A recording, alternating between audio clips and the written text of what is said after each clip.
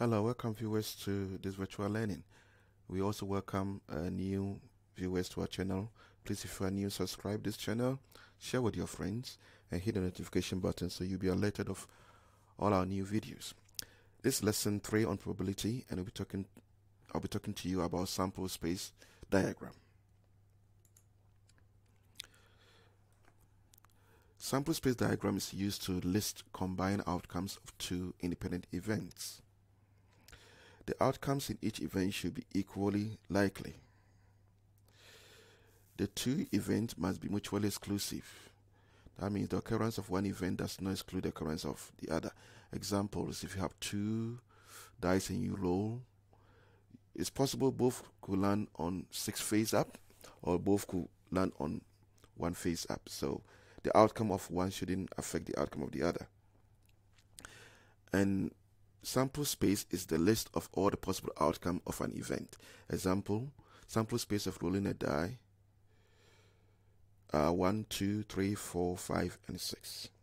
Okay, so this is just a brief introduction of things that I'm going to be using in explaining what the sample space diagram is all about and workup probability.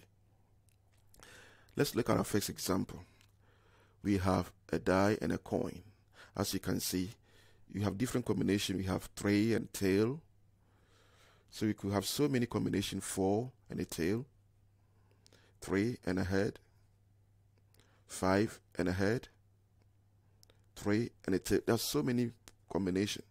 Now, it's best to use sample space to help you understand all the possible outcome. And we are supposed to use sample space to list the outcome and work out probability for getting a head and an even number, and getting a tail and a square number. Now, this is how you do it. This is your sample space for a coin. It could be a head or it could be a tail. Then this is your sample space for a die. There's nothing in this box, so always leave this blank. All we do is to pair it. So it could be 1 with a head, 1 with a tail, 2 with a head, 2 with a tail, and so on. You just pair them.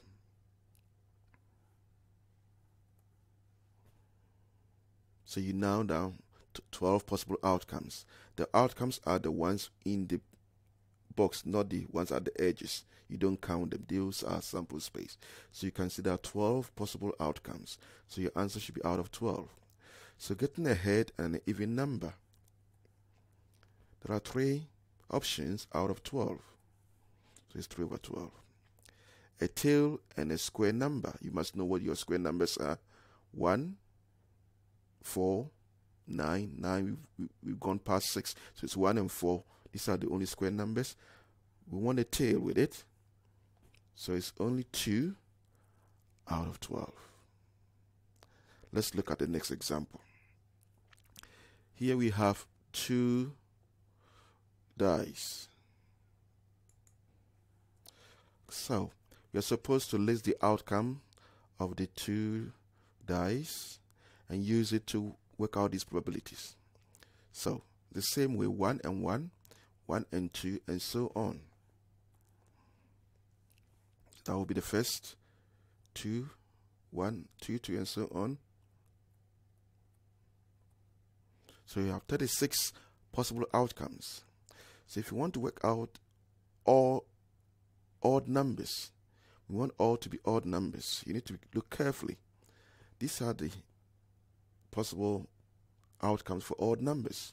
And if you have to count them, that will be 9 out of 36. In case you did not count, 9 out of 36. Then we have probability that they will all show the same numbers. Count the same numbers.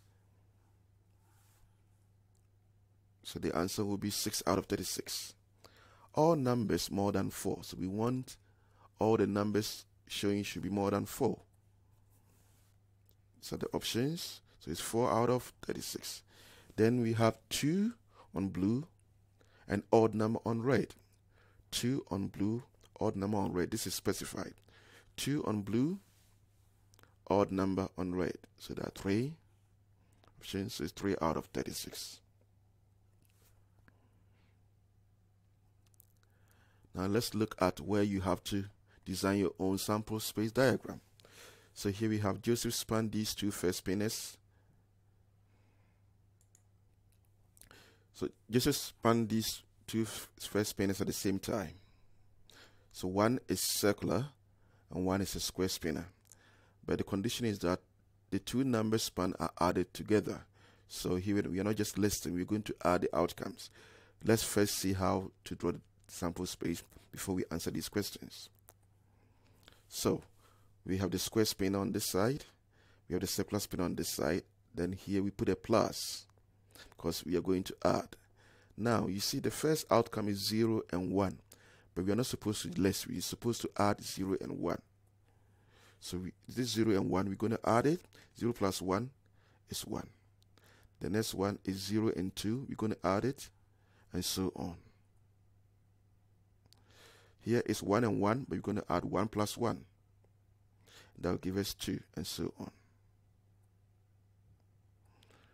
So these are the outcomes, and there are 16 possible outcomes. Now we want probability that it will land on a total of 1. Total of 1. It's only one possible way. So that is 1 out of 16. What about the total is less than 1? Less than 4. Less than 4. These are all less than 4.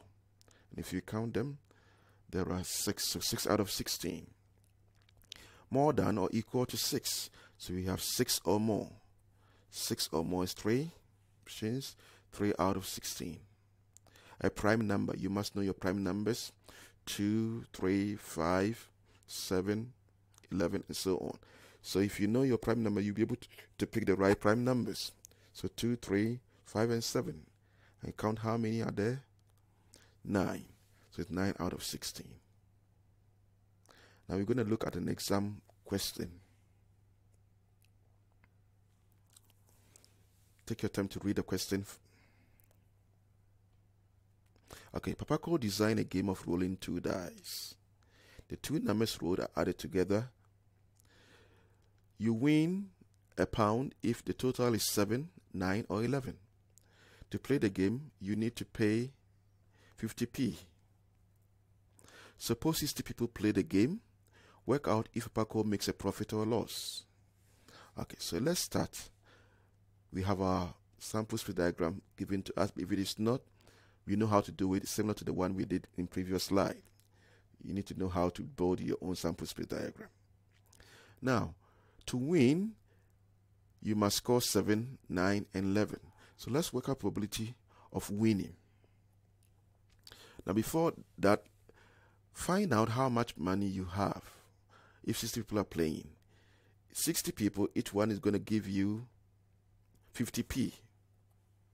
So 50 times 60 is £30.